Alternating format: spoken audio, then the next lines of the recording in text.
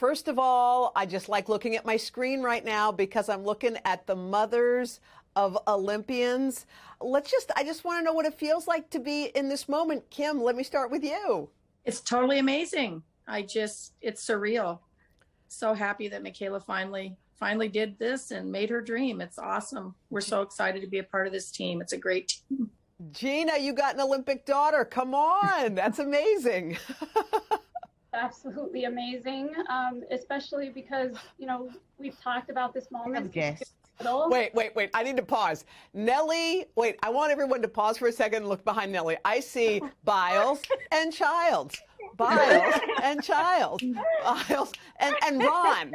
Hey, Ron, it's Olympic moms, babe. This is Olympic moms. Oh, my God.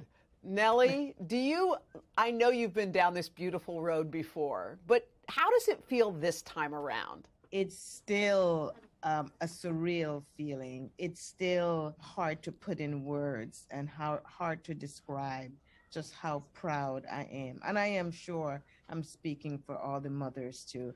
It doesn't get old, so it's not as if, I've been there, done that. It just feels this time around even more special. Hey, Sandy, your Grace is going to Tokyo. Your Grace is going to be competing for Team USA. Do you ever just sit with that for a second and say, like, wow, how did that happen? Yeah, like a million times over, especially with everything she had to overcome this year to even have a shot at coming back. And this team is just full of such amazing talent. It's unbelievable.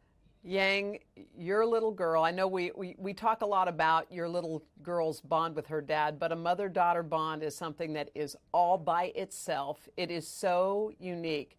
Did you ever imagine that you will be sitting here at the Olympics, you'll be able to watch your daughter compete for Team USA? What is it like to watch your daughter compete? I'm very excited. I mean, it's kind of surreal, like everybody says, I just couldn't believe that she actually made it, like it is a dream of her and finally made it. We're just so excited and I'm so proud. So. Yang, was she always jumping on furniture? Was Suni always like flying through the air? Yeah, jumping. She's a pretty, she would flip and do around things, cartwheels everywhere in the house. Like I would take her to the park and she would be flipping at the park. Flipping. Too. Yeah. Danielle, when your daughter was little, how did you know? How did you know that she wasn't going to be just someone who enjoyed gymnastics, but somebody who might be competing at this level? I believe she was about 4 years old and her dad and I were watching TV and all of a sudden, whoop, there goes a cartwheel. And we looked at each other and I said, did you teach her that? And he said, no. Did you? And I said, no. And so I think we kind of knew at that point. You knew in that minute that that there was something different about her. Yes. Yeah. So, Kim, I want you to close your eyes for a second and describe yourself, what you feel like watching your daughter compete. Well, can I open my eyes? Yeah, you can open them. Okay. I don't know. This time around was really difficult watching. It was just very, very stressful. But yet, you feel at times like you just want to walk out of the arena and not watch because it's just that stressful. But yet you don't want to miss it. And you just got to be there. And so you just sit there and you hope that they hit their routine. But it's really rough. Well, I watched Gina move in the stands. Gina, you're moving with Jordan. You're like over here. Now I'm over here. Like you're doing everything you can to stay in your seat. How nerve-wracking is it watching your daughter compete? It's awful. I wish there was a way to support without physically having to watch it. I always say I wish I could just blink my eyes and then know the outcome, but the outcome be good. But yeah, it's been that way since she started as a little level 4, and it just never changed. And I try.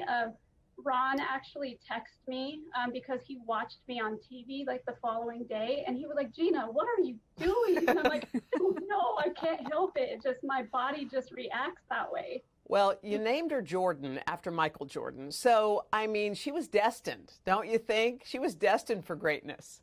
Oh, absolutely. Absolutely. It's slightly embarrassing that that's kind of circulated, but it is absolutely the truth. I had waited for one kid to come forward, and my husband was like, okay, you can name her whatever you want. And I said, Jordan.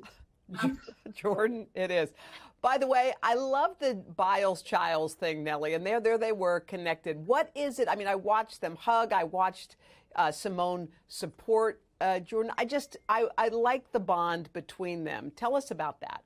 I believe in the past 2 years, pretty much, Simone has embraced pretty much all the elite gymnasts that are now attending our gym.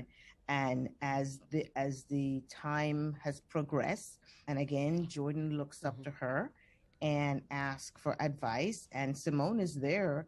I mean, we're not playing. This is for real. And Simone really pushes, because she pushes herself.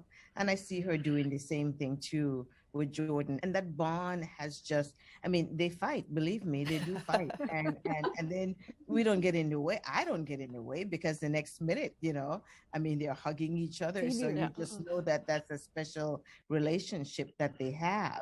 And I think the expectation for each of them is very high. Jordan expects a lot from Simone and vice versa. I think it's great. I do too. Sandy, you're the mother of 6, am I right? Yes, you are correct. You got one in the back seat with you because you needed to go somewhere. I got rid of the other 2 that were with me, so it's only down to 1. Well, I keep seeing a hand and a can of soda or something pop up. Yeah, or whatever. He wants to be famous or something. I'm not sure. Well, you had 6 kids. I'm sure people are looking at this widescreen and saying, I want to raise an Olympian. Like, what was in the water? What did they do? So, Sandy, what did you do?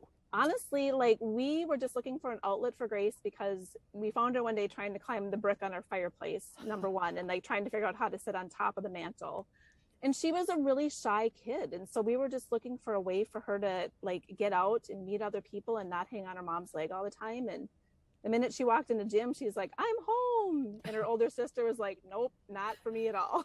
Wow. So Danielle, what would you say is the secret sauce to raising an Olympian? Oh boy. Well, both her dad and I coach gymnastics, so we felt like it was important that we didn't force it on her in any way. So pretty much just letting her guide the ship and decide what she wanted to do and how far she wanted to take it. I'm kind of bumming that we won't be able to be together at the Olympics.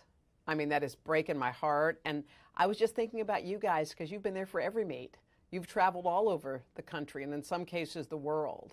And in this particular moment, you won't be able to be present in the arena to witness this moment. And Kim, I know it was a long time coming for Michaela, but how are you dealing with that? Yeah, it's not fun.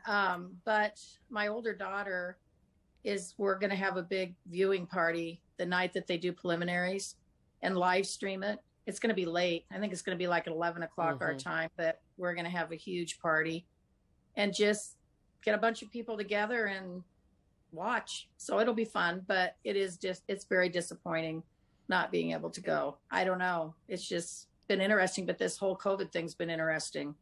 And for Michaela to even get where she's gotten has been amazing to us. So we're just proud that she made it.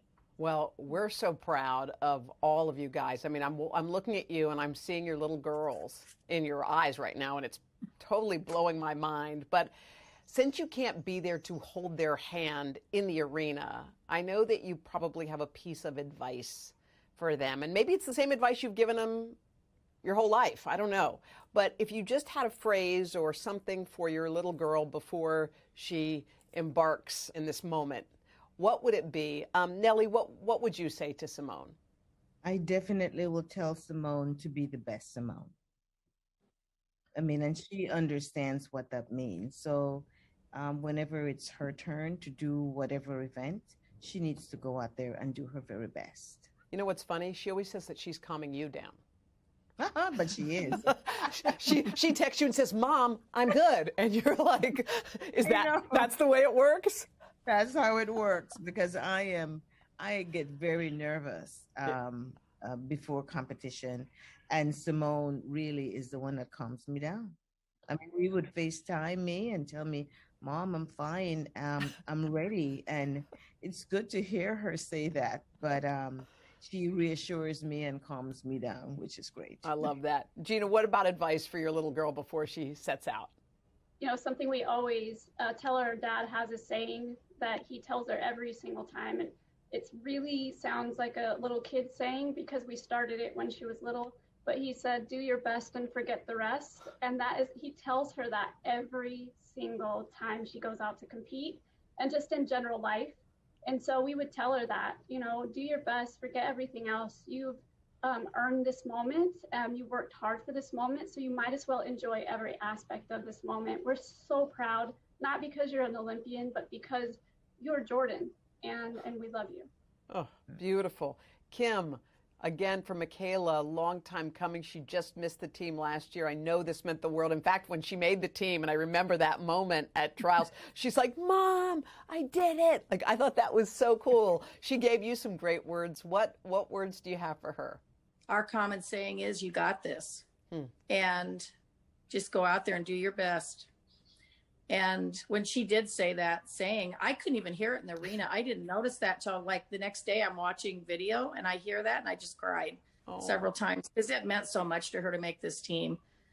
I mean, there were a lot of odds against her with everything she went through with the COVID, the pneumonia, and getting back to the point. And it just broke our heart. But anyway, we're so happy. But yeah, just go out there and do it, Michaela. You got this. I love that. Raise your hand if your daughter has had or has an injury from gymnastics. Has had? Everybody has. Every single person.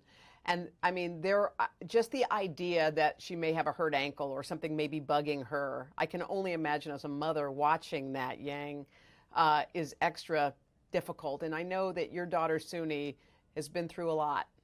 You know, your husband was paralyzed from just a horrible fall. You've lost loved ones to COVID.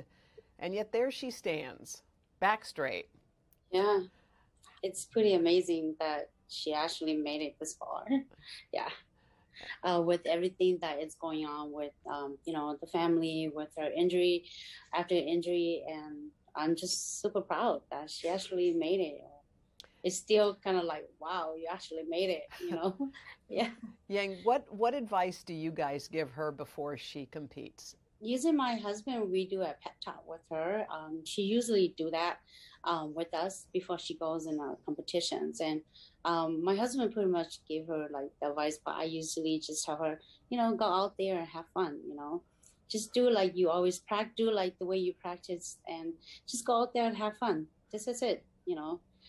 Just have fun, enjoy, and do the best you can, because it is what it is. I mean, beautiful. She's great, yeah. So, Sandy, what advice do you have for Grace? Before every competition, I just tell her, you know, go out and enjoy this moment. You work so hard to get here, and just enjoy the whole experience. Take it all in. Enjoy your teammates. Cheer for them. Be like the best cheerleader and the best supporter that you can. And go out there and compete for like an audience of one. Compete for God. Let it, you know, just do it. Show people that you really love what you do and just have fun. Yeah, an audience of one. And actually, you're probably kind of right. There will be about an audience of one. Nellie, you've been down this road before. The other parents have not. Do you have any advice for these moms as they kind of walk into this moment? I believe the best advice would be just to enjoy the moment and just be proud, because I mean, when you look at the amount of kids that have gone this far, our children are the ones that we are watching, that the entire world is watching.